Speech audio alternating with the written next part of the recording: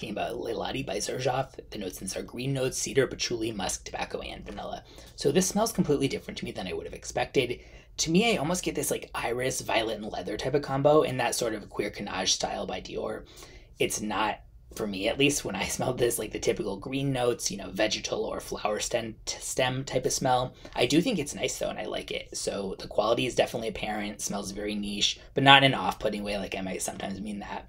Has almost this like fluffy vanilla quality to it, tempered by smooth tobacco.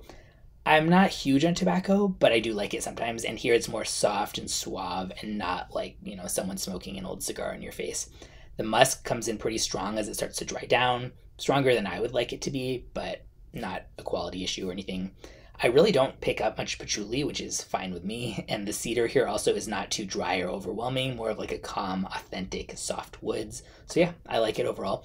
Unisex leaning masculine, good longevity and projection, about 360 for a bottle, and I'll link in the description where you can check it out.